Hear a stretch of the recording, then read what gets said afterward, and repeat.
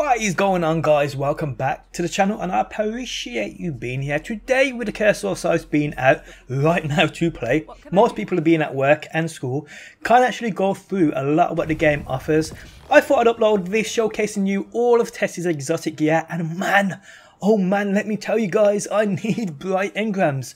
There's just so much epicness within these engrams, it's unbelievable. Now, I'm not sure if that's a good thing or a bad thing, but it's definitely a smart move on Bungie's behalf because people are going to spend, for sure they are. I've already got friends that have already spent trying to get some of these ornaments. They're just ridiculously badass looking. That Red Death hand cannon ornament is one of the best things I have ever seen within the game. So besides a lot of the new exotics to grind for, a lot of the new armors to grind for, a lot of the new gear to grind for in terms of the verse, weapons and so on, there's also a lot of things within these bright engrams to grind for too.